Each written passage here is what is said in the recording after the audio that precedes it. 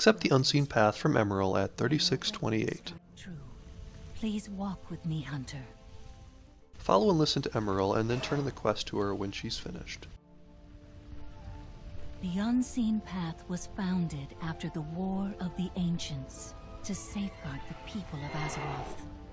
From these broken isles, we watched for the Legion's return. As we arrived here to build the TRUESHOT Lodge, the Eagle Spirit, Onara, appeared and gave her blessing. From that day forth, we called this mountain Talon Peak. Over the centuries, most of my fellow Watchers have been lost. The few of us remaining sought out heroes worthy to heed the call when the unseen path was needed once again.